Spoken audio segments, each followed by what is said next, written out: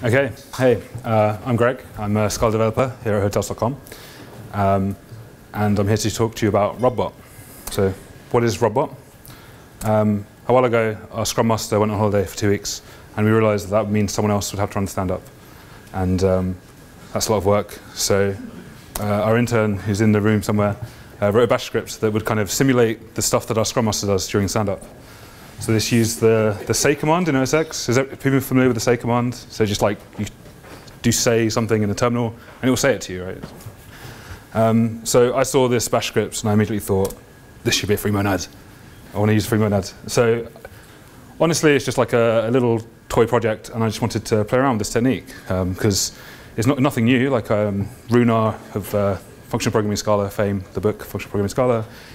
He was talking about this stuff like 3 years ago, but I've only just got around to playing with it. So this is why I played with it. Played with it on. So what is a free monad? Well, let's start a little bit more basic. What is a monad? We're using free monads, but first we need to have a good understanding of what a monad is. So a monad is a data type which conforms to the monad laws. It implements point, and it implements an associative flat map operation. What does that mean? The laws don't really give you any intuition around what a monad is. They're accurate, but they don't really give you any intuition. So one intuition which we're going to use for today is a monad allows you to build pipelines that process some data. Each stage of the pipeline, the monad gives you some extra processing rules that you can use. And we use FlatMap to compose monads together. And if you're doing Scala day to day, then you're already using them, of course. So we have a bunch of monads that model like a successful value or like a error case or a bad case. Greg, so, sorry, could you just hold the mic up a bit further to your mouth? It's absolutely. A little bit quiet back here. Okay, thank you. So option is a case of this, right? So we have some in the good case and none in the bad case. And we have try, which is like success or failure, and stuff like this. And then we can imagine this is, this could be any of those monads. Like when we get the user, this could fail or be none, and then that will short circuit this program. So with these monads, like option and try, the intuition is that you can short circuit. Basically, that's the effect it gives you. Another one that everyone's using, obviously, is list. So with list, it's like a non-deterministic computation. So it's not about short-circuiting, which you can do if you have an empty list. It's about having unknown number of output. And this is a completely different effect. So it's kind of hard to build an intuition around monad because the intuition is basically just you can compose things that have the same effect, but the effects can be quite different. And there's other monads. So those are the ones that people kind of, all Scala developers are using these. But there's other ones maybe you're not using. Let's have a look at some of those. So reader monad. Who's heard of reader monad? Cool, fair few. I know Dave's going to be talking about this later. So with this, you're composing computations which have the ability to ask for a value. One of the interesting things here is that here I'm creating this reader, and we have deferred execution. So it's only later on when I call read and pass it the value that we actually execute any of this. So this is like, again, completely different like option. It's not short-circuiting, but it's also not even eagerly evaluated. It's kind of deferred evaluation. Okay. Writer, this is another monad. This is one you can use if you want to do logging in a purely functional way. And here, every step in your pipeline or your program can output a log line if it wants. Use cases for this over just logging would be maybe you have some complex process with lots of business rules, and you only want to log if it failed. So like, if we just put debug logging on in production, we'll get like way too many logs, and that would be bad. So maybe we want to generate the debug level logging and only output it if it failed, and then throw it away if it succeeded. State monad. So these are computations. And when we say computations, we just mean the monad holds a function. So it holds a function here. And we can see that that function takes S, this is state, so it takes a state, and it produces a value, an output value, along with a state. So this can be, so this is quite powerful. So this can read state. It can also update state. And this is kind of like strictly more powerful than reader or writer. So with reader, we could read a value. We can do that here. With writer, we could append to some output, and we can do that with state as well. The other interesting thing here is that we can take one monad or mini program, and we can compose it. So, so here we're using get and set, but we're actually using flat map. So 4 is sugar for flat map, and we're composing that to form this modify state monad. So this is a very powerful concept. Like monads let you compose things, and you can compose little programs out of smaller monads. Okay, so that's monads. How do I free it? By free, we mean unrestricted. We don't mean free as in cost. These things actually do have some performance overhead. And by unrestricted, we mean that you can create a monad for any arbitrary data type. So this is sometimes referred to as algebra in the literature. So here we have a DSL for a standup. So in the standup, we're modeling my Scrum Master, and he could say something. So he just says some text, and we're capturing the return type of this command in our DSL.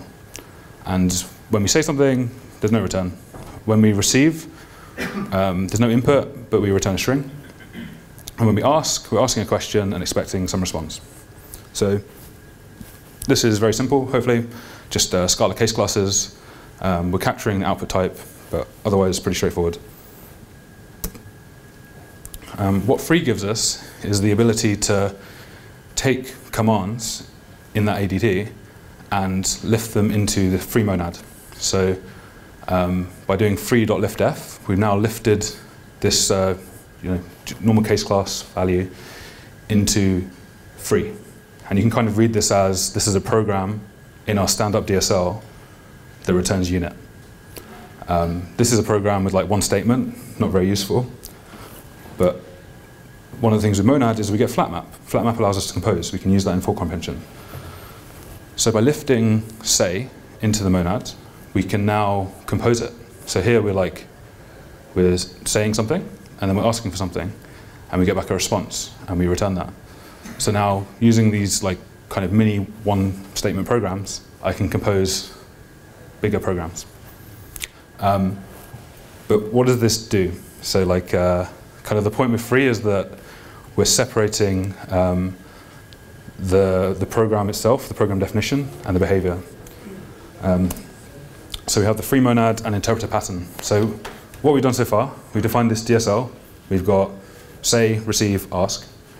And we've used free to compose a program out of these simple statements. But we haven't defined any behavior. So what we need to do now is create an interpreter.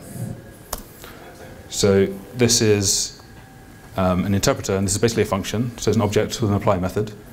And it takes one of our commands. So it just takes like it could be a say or receive or ask, and it runs it. So you can see here, so in receive, I do readline, and then with say, what I'm actually doing is I'm using Scala sysprocess to just shell out and call the OSX say command, just like the bash script did.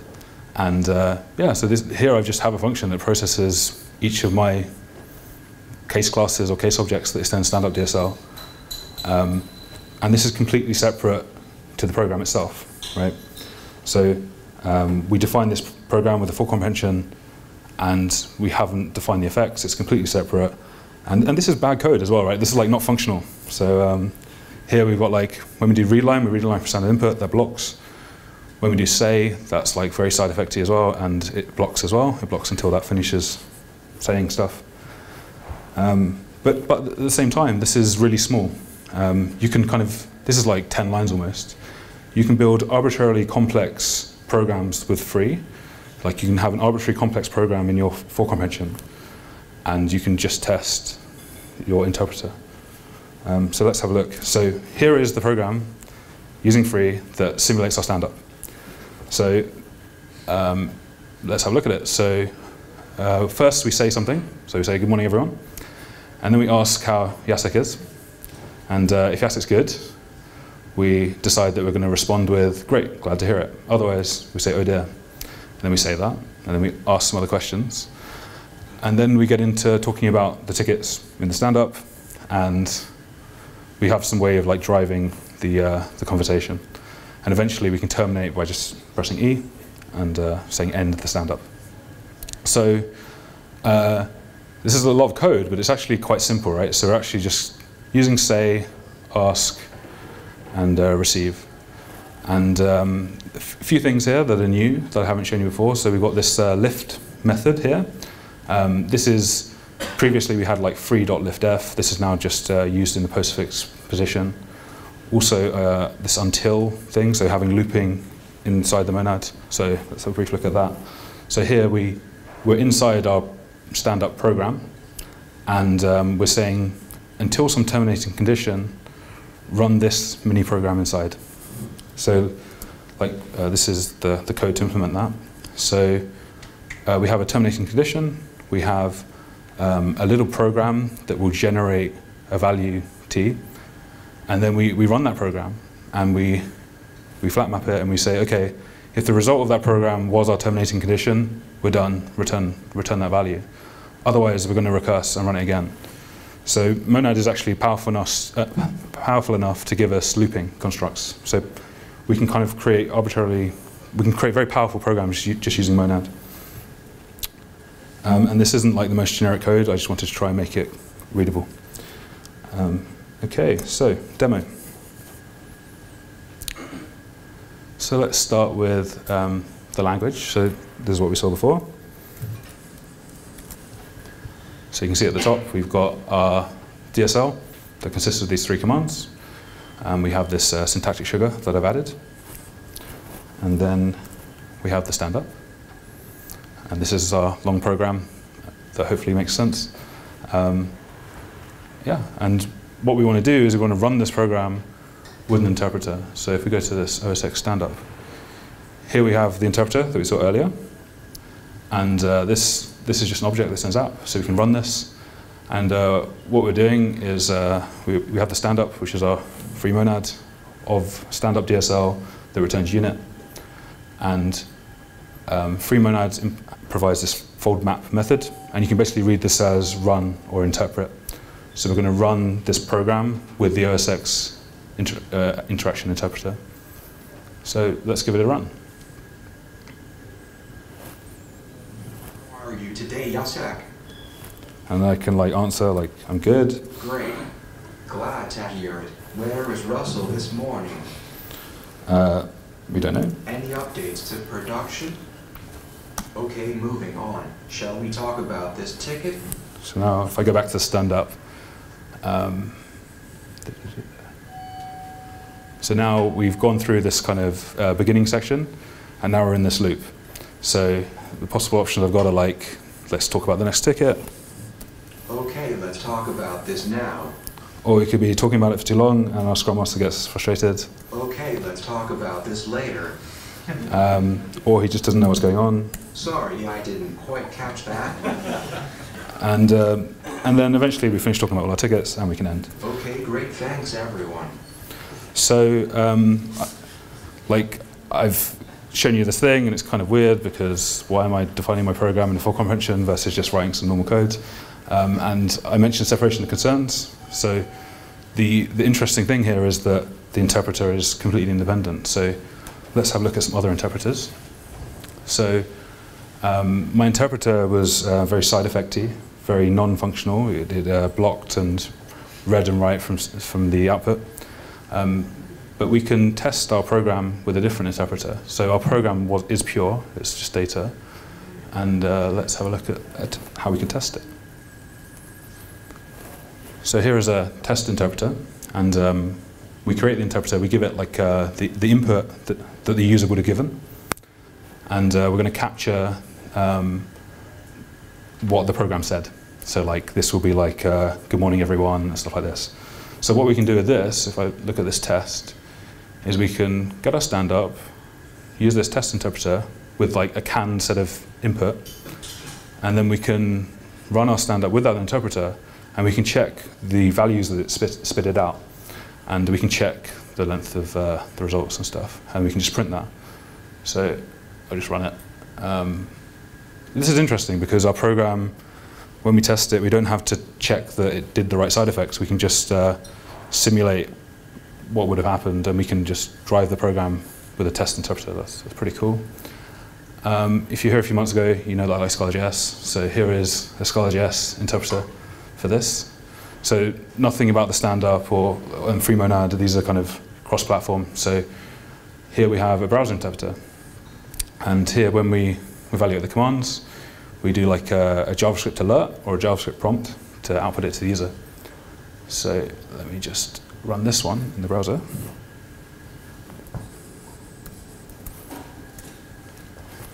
Let me zoom in a bit.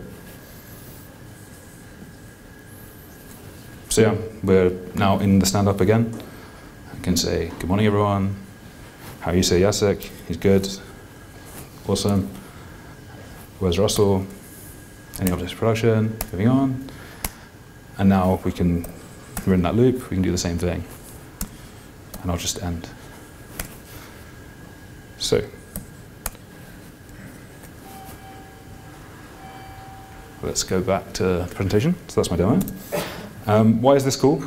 We could have more interpreters, like we can kind of, they're independent, so we can add more interpreters without having to like test our program again. But we can also add more programs without having to test our interpreters again.